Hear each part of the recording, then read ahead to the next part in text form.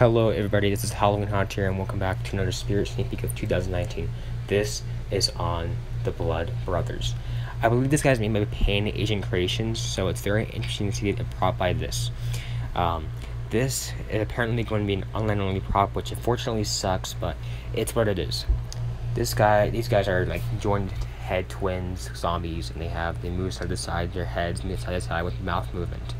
In my opinion, this prop isn't too bad. I don't love it, like I'm not personally in love with it, but I'm not a hater of it.